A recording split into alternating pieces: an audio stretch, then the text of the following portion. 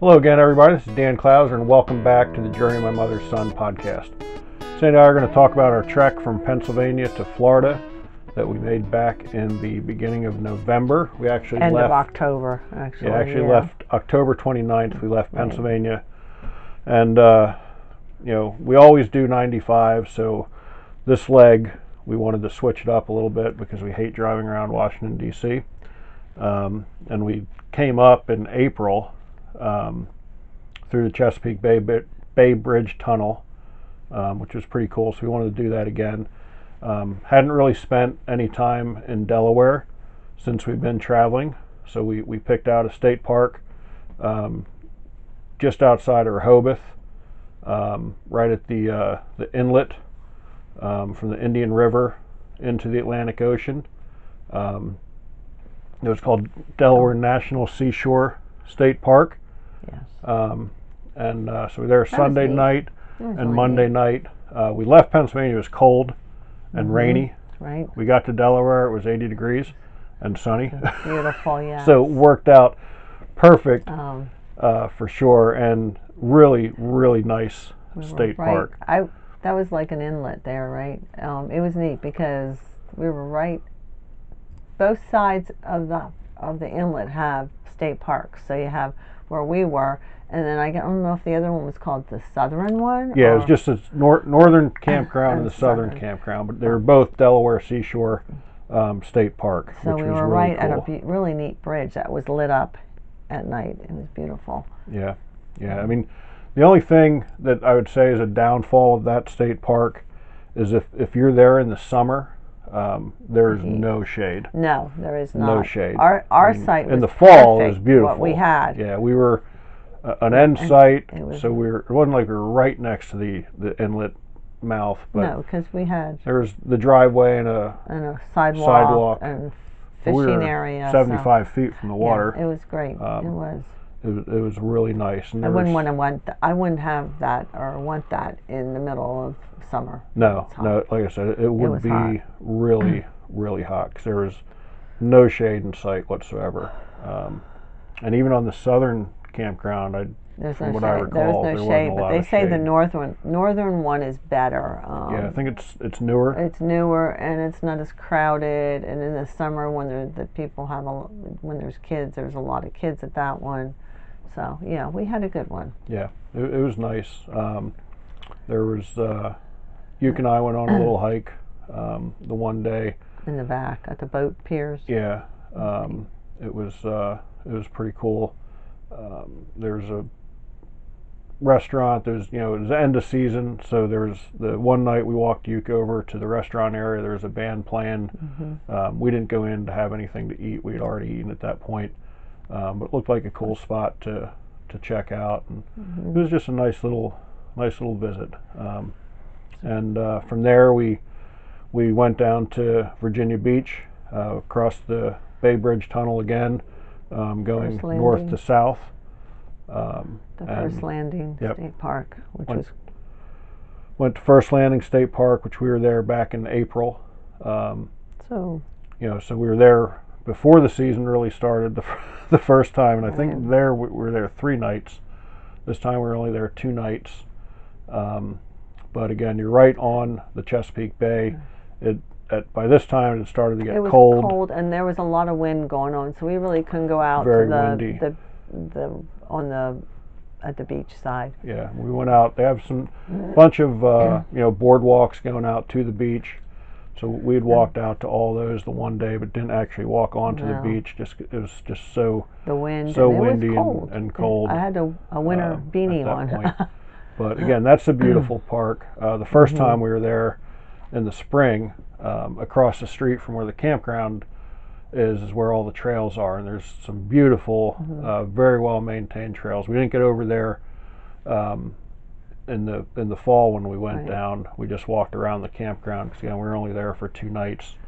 And but it's that's one of those state parks that we'll make it back to occasionally throughout our travels because we really enjoy being there. And you can pick your site. So we really liked the site we were in back in the spring. We were able to get the same site when we were there in the fall as well, and just it's great. really enjoyed it. And Very then, relaxing. yeah, definitely.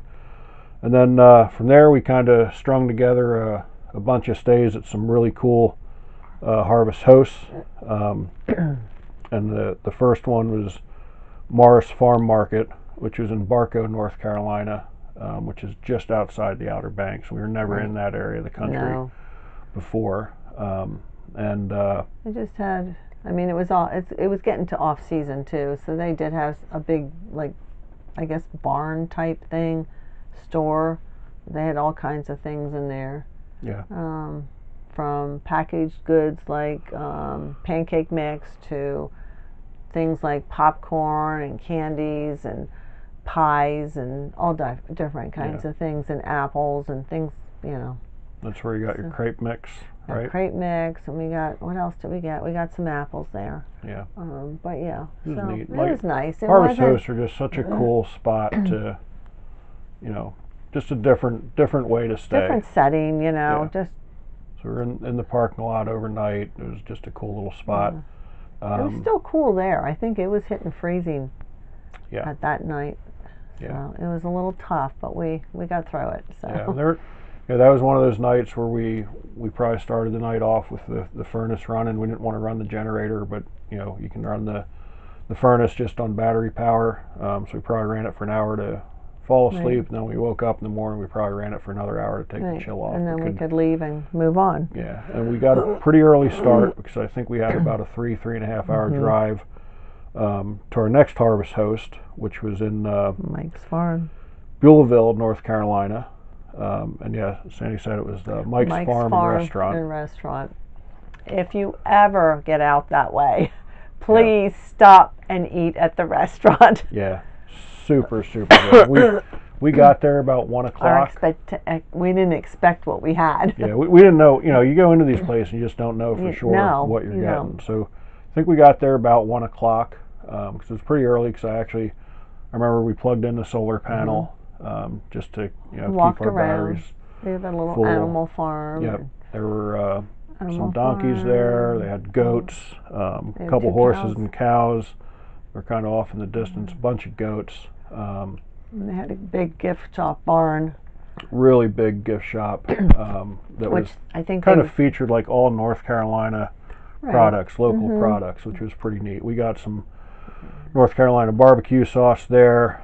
They had coffees, they had teas, they had like a baby section to buy stuff. They had pottery, they had all jewelry. They had all different little sections in there, and it was all decorated for the holidays at that point too, for Christmas. Yeah, so it was pretty cool. And then in the evening, their restaurant opens at 4 o'clock, and we got over there pretty early, not right at 4, but probably like 4:30. Right.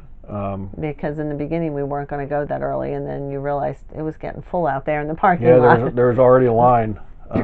So I was walking Uke around a little bit, and I came back and I was like, you know what, we may want to actually head over there because there's a little bit of a line. So it's a family style dinner, and again, we went in thinking that we'd be sitting, with other people. But that wasn't the case. It was just the two of us. At a table for 6, really. So it was just odd. But most of the people there, I think, at tables were within their family. Yeah, there wasn't any like combined seating. And I don't know why, but that's just what we thought we'd be experiencing. And it didn't matter. I mean, it didn't matter at all. But no, I mean, they just brought the food out in smaller. But yes. So it's a one menu, and it was fried chicken. Fried chicken, Southern fried chicken. Yeah. Pork loin in a gravy. Ham biscuits, which I never had heard of prior to that, but it's basically a biscuit with a slice of ham. It's kind of like a biscuit ham sandwich, for lack of a better term. And then 4 vegetables. Green beans, corn, potatoes, and macaroni and cheese is considered a vegetable in the South. But that was probably the best. Best food. The whole meal was just amazing. And then you had your choice of drink. We ordered the sweet tea because down south that's what they're known for. So I felt obligated to have sweet tea in North Carolina. And they bring this picture of it out for 2 of us. Yeah. And, you know, you could have whatever drink. You could switch it, you know, at that point, and you could always have them bring more food out. But for us, what they brought was more than enough. We We didn't were have to get very any full. extra And food. then It the was dessert was plenty included. there. It was like 3 choices of dessert. Yeah, but it was really really good. Earlier in the day, actually, we stopped. They have a little bakery there too, and we stopped over. I guess they're known for their 7-layer cake, and I guess it was featured in a, I don't know, a magazine. Yeah, some cooking magazine. Yeah. Yeah. So we did have that. Tried that, but it was Excuse me. it was a great spot. So if you're in that area, check out Mike's Farm and Restaurant. It was really good. And then the next day, again, an early start because we were going to another Harvest Host, which is actually just south of Florence, South Carolina. So we had about a 4-hour drive, give or take. And again, you know, we went in not really knowing what to expect. It was Ellerby Vegetable Farm, and on the Harvest Host description, they'd tell you that there's an option to purchase dinner there as well. Plus, they had produce. Yeah, which we debated about the dinner. You know, we figured we'll probably just go and buy some produce, no big deal. And then the more we talked about it, we're just like, well, we're there. Let's just do the dinner, and I'm so glad we did. Yes, this guy he cooked the meal. He ran his whole farm of produce, which he has acres and acres and acres of it.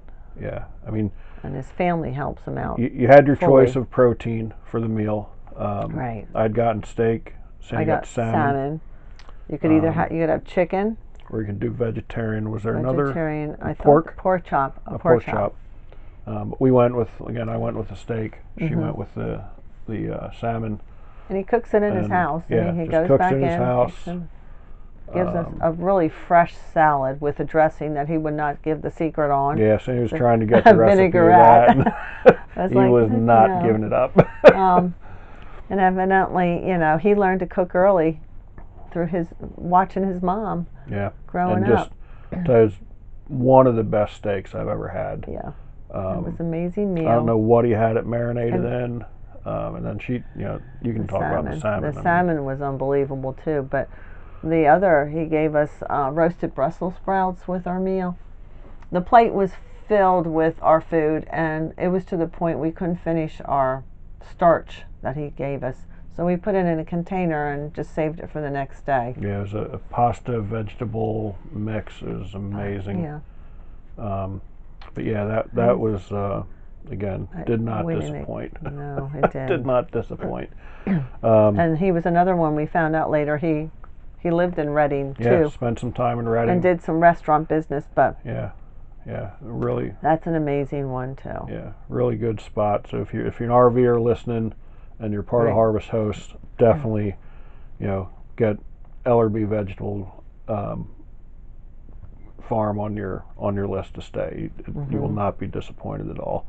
And again, we left pretty early.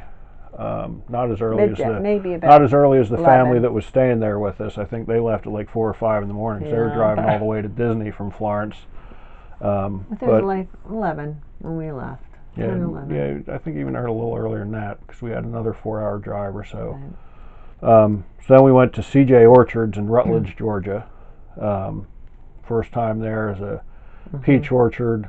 Got to stay. Again, peaches weren't in bloom at this point. It was in the fall. They were both. I think they did. Yeah, that's right. They did have a pecan grove across the street as well. But RVs parked, and you step out and you walk 10 feet, and then there's a bunch of peach trees in the orchard. But they were done too. I think he said they took a hit with the frost this year. Yeah, so they didn't actually have any didn't have much peach harvest whatsoever. No. But we had peach salsa. Got some peach salsa there and some pecans. Peach vinaigrette dressing was amazing too. Yeah, and just a beautiful setting to stay at for sure. And then didn't have quite as long of a drive that day, so we didn't leave super early. But we were heading to probably our all-time favorite Harvest Host. That's right, we did. We as hit Lane Orchards.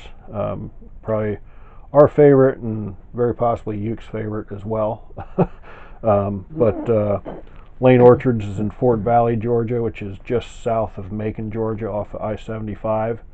And this stop is actually our third stop in 2023 at Lane Orchards. Right. So it tells you a little bit of how much we like it. We were it. back there in February on our way to Florida, and then again in March on our way from Florida back to Pennsylvania, and now this time on our way from Pennsylvania back to Florida again. So they must have taken a hit with our peaches too. They didn't have as much stuff, like the things to buy, like I thought they would. Yeah, Georgia did get hit hard with the frost that hurt a lot of the peach harvest across the state. But Lane is it's a cool spot. I mean, got my boiled peanuts. We got some different salsas there. We did get some peach salsa, some mango salsa, some pineapple salsa. Yes. You know, so it's just a really cool spot. So again, if you're an RVer and you're part of Harvest Host and you haven't been to Lane yet, definitely recommend that you get there. Very cool. I mean, they've got a little cafe with, you know, not a huge menu, but a lunch menu. Yeah, lunch menu, desserts, menu, ice cream, all that sort of stuff. Like a cafe. Yeah. Yeah, and then again, we didn't have to leave super early, just because we were driving all the way to Melbourne at that point, which was about a 7-hour drive, but we didn't have to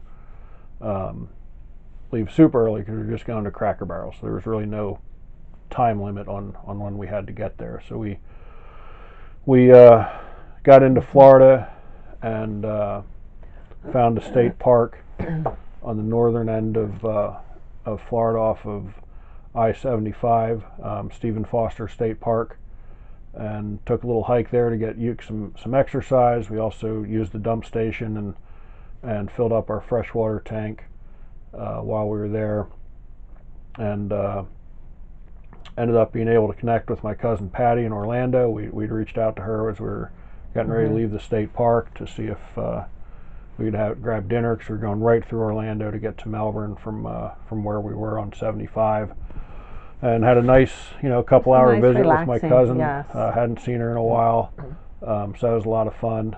And then from Orlando headed into Melbourne, got to the Cracker Barrel. Stayed there. Yeah. 10:30. Stayed there, and then Sandy had a doctor's appointment the next morning, squared away. And got that taken care of, and then got to my Aunt Sally's in Melbourne, and we'll be in Melbourne till the 2nd of January, and then start to head west, doing some book signing tours in Louisiana, Texas, Arizona, on our way to California. So we'll update you on those travels as they come, but we were a little behind in getting updated on some of these ones that we did in the fall to finally arrive in Florida for semi the winter, and we'll be heading out of here right after the first of the year, and we'll update you on that. We'll be hitting a lot of places that we've been to before in Louisiana and Texas,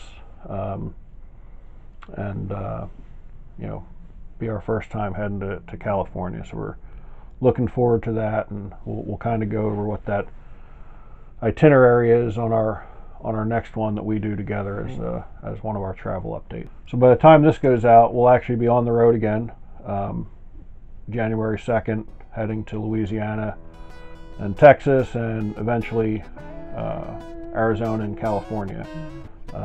So we'll be starting the new year on the move, and we'll give you updates here. Hopefully we won't get as backed up. It just seems a lot of times it's like, oh, we got to do a show to update our travel, and then a month later we're like, yeah, we definitely got to get that one done. So anything you want to add, hon, before we sign off? Hope you all have a happy holiday and a healthy new year. Absolutely. And those out there listening, be sure to check out my other podcasts and blogs at journeymymotherson.com. While you're there, pick up a copy of one of my books, and as always, safe travels.